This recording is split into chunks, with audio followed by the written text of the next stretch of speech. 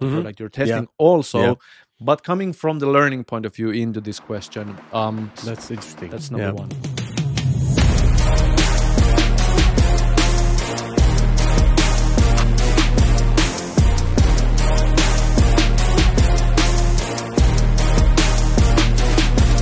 This is TestguruTV, and the question of the day is... Any pro tips for taking notes like a testing professional? Wow. And the dude sitting next to me, Jani, Tuna, Haikala, the ultimate champion of testing. Hello. And here next to me is Antti Niittyviita, a tireless testing advocate, a trainer, a public speaker, and an author. And this is a weekly show about mental health in software industry because everybody is so much happier when software works. Welcome to the show.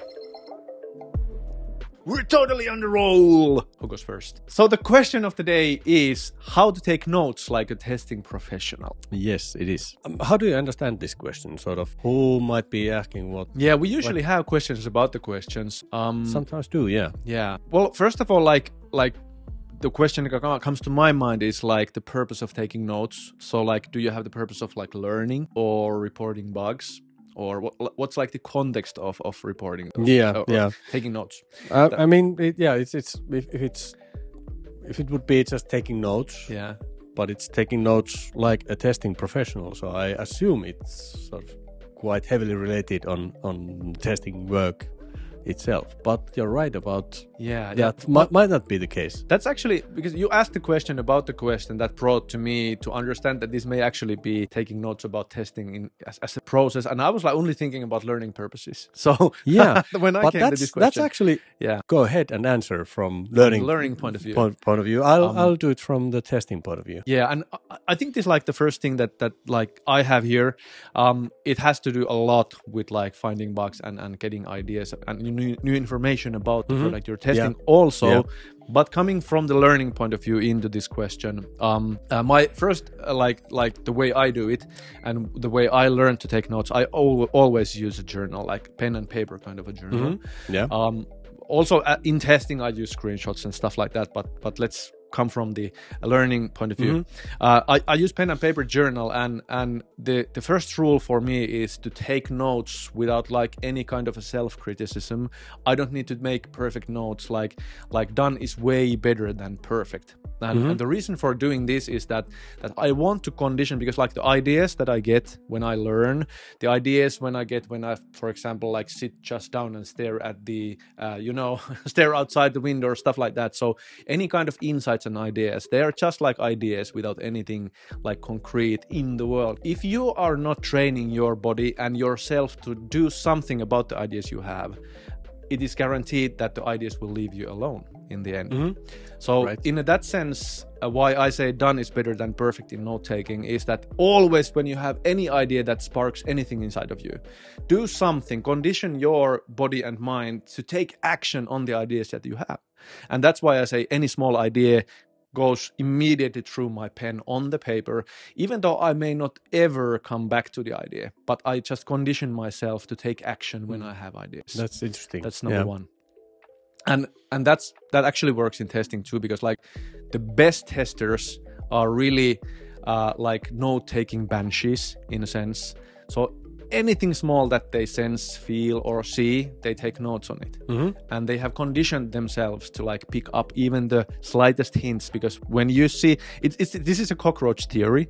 When you see something small that's like glitchy, it's one cockroach. And is it like this like cockroach who's gone by himself or herself out on a quest to find something new? Or is there a hive of cockroaches somewhere close nearby? Probably there is a hive. So it's not this expedition kind of a lonely cockroach, lonely like rider. so true. So this conditions yourself as a tester too to like pay attention to the one cockroach and try to find the hive. Train yourself to react on the ideas you have.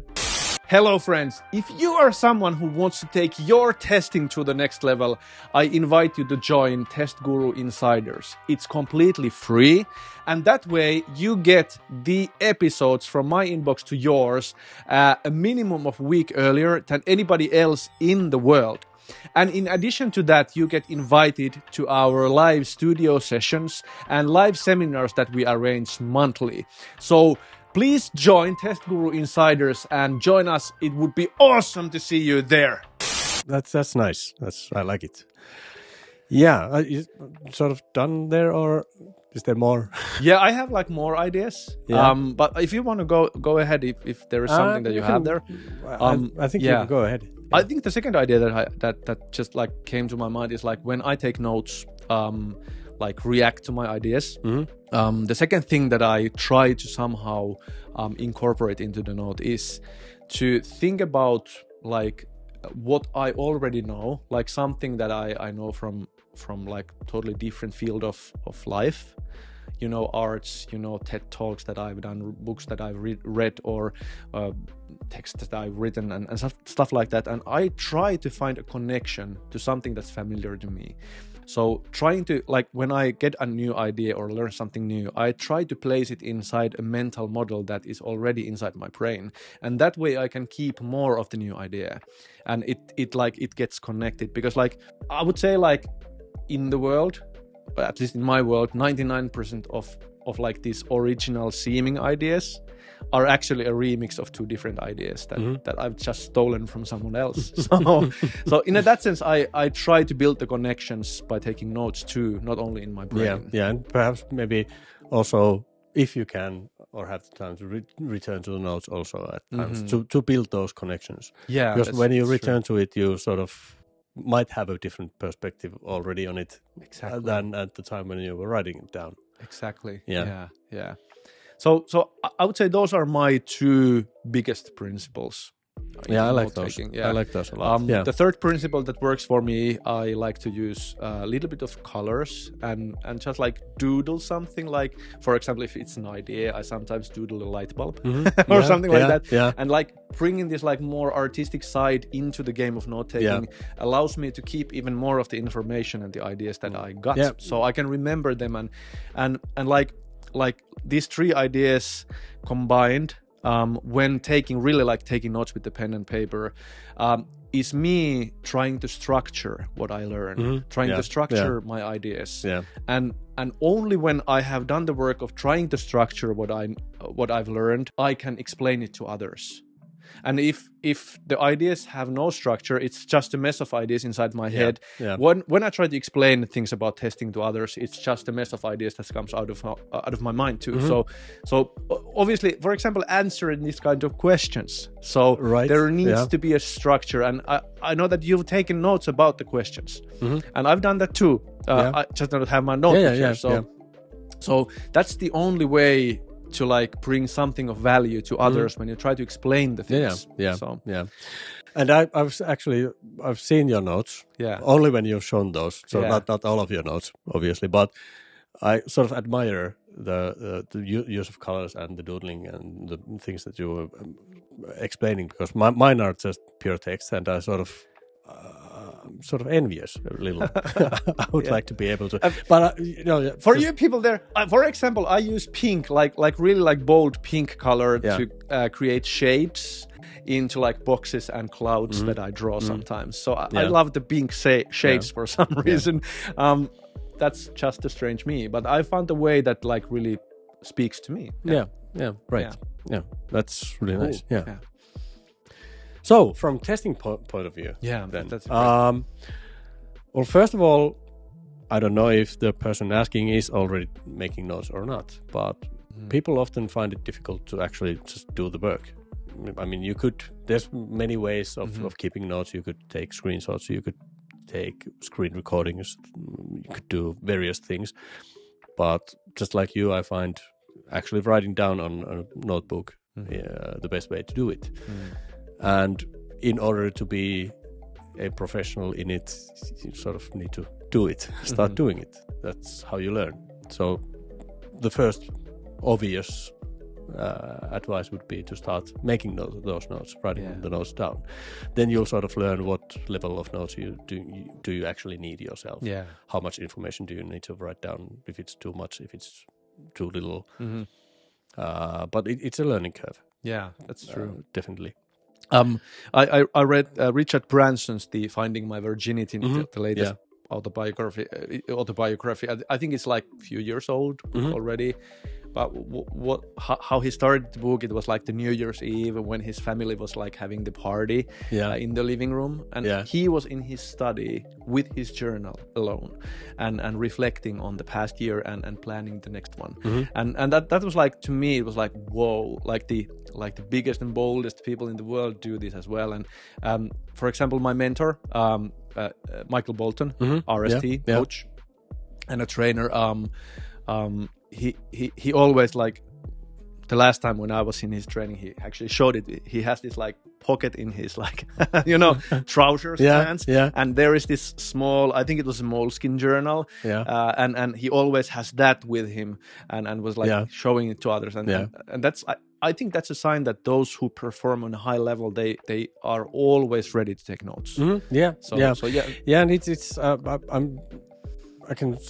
I'm familiar with the idea that when and I think every one of us can recognize it. So you get those ideas every now and then. You might be at work, you might be at home, you might be doing some sports, whatever.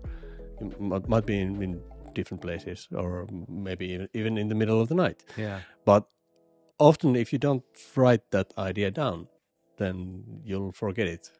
For me, it takes maybe 5 seconds, and I'll forget true. it. That's true. And so, sort of, it's important also to keep those notes. Be able to do those notes whenever the ideas come up. Usually one of the best ideas I get when I drive. I'm in a car alone, driving a long distance. And then ideas just start pouring in. And I have to stop the car, take my journal and take the note. And if I don't do that, I'm super frustrated in the evening or the next morning, because I know there is a great idea that I was inspired about, but I cannot remember what it was, and I'm super frustrated, like emotionally frustrated. So I know the feeling.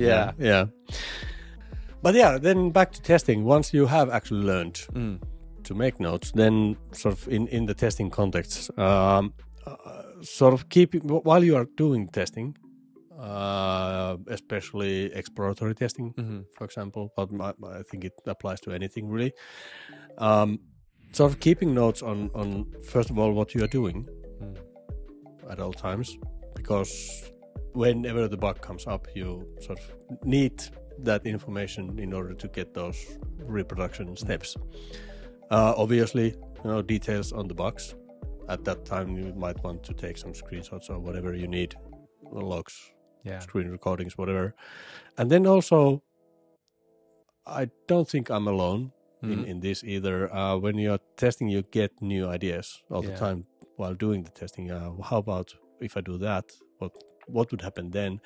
And you easily get sidetracked. So what you want to do really is to write those ideas down and sort of keep going, doing what you were originally doing to finish that task, that time box, that session. And then guarding the focus. Sort of keeping the notes, the steps, the box, the new ideas, whatever comes up to your mind during that testing session. Just make notes about those things. That's a perfect way to guard the focus, because I too get distracted super easily as a tester. And as a human being as well, so it's not only while testing. I actually have this mental model. I call it the PNL, progress and learnings. And I, for example, when I take notes when I'm working, I split the page to half. There is the progress and the learnings half. And I take notes on the progress, how I'm doing and where I'm heading now. And then if there are new ideas that I need to later research or just think about more, I write it on the learnings side. So that's PNL. Beautiful. I like that. And then once you have those notes, testing session, your time box is done. You're done with what you were doing. Obviously, you need to act on those sort of. So use those notes to plan those next sessions, next time boxes. Take those ideas into use also. So That's sort of the process that I... Yeah, that's like you building the model of how testing is processing model inside your head and the page about the software, and that's how you generate the next ideas about what should I test next and stuff like that. So that's the basis of all the future. Yeah, well, obviously you need to do some prioritizing. Yeah. But after each session you have new information about the software. So your priorities might change. You might want to focus on something else. Or maybe that's not that important. This is really interesting. This needs to be done. So you need to sort of adjust to those new ideas also and take them into use. Wow, that's like a ton of instructions for taking notes like a testing professional. It almost feels like this is like our favorite topic somehow. We're getting really excited and all the time getting new ideas. So we should, I think you should write those ideas down. But yeah, of course then yet again there are the obvious things, you know. For example, how to take notes like a testing professional and how to like become better at it, how to improve. Yeah, it's exactly the same way how you learn to do push-ups. Yeah, so you learn learn doing push-ups by doing push-ups. Yeah, that's the only way. So the obvious things you got to start. So this is like really in a sense like really individual kind of thing, because things that work for you may not work for me in note taking. True. So you got to start and find your way, find your preference, and like experiment, I would say. So what works for you? That's testing as well. You test. And, when you start, you're bound to sort of make mistakes also. So that's don't give up. Just keep learning from that and adjusting. One final thing, I've started like really practicing training running, like just like these few weeks, being like really like I bought a training program for running, and I want to become a runner. I've always gone to the gym and working out and stuff like that, but now I want to become a runner as well. Coach in this like training program, he says that there is only one thing that you need to learn here, only one thing. And I was like, I need to become faster runner. I need to get a better like oxygen, nice my lungs, stuff like stuff like that. And she said that the only one thing is that you need to learn to like running. so that's the only way that you can do this for long enough to have it an impact. So it's the same with note taking. I would say you need to teach yourself to like note taking. That's the first thing. And when you like it, you end up doing it more, and that's how you will learn, and that's how you improve your ways. Absolutely. Yeah. Have we answered the question? I think we have. Yeah, me too. I'm really satisfied. And I think this is a pretty long episode as well. Looking at the cameras and the timer here, it's like being like a long time here. Yeah, well, if you're still with us, my friend, please don't hesitate to use the like button and send the hearts. And if you want to add your ideas into the comments, please do so, and share your questions about this question or anything else in testing with us, and we may answer those questions in future episodes. So thank you for joining us. Yeah, take care and bye. See you. Bye.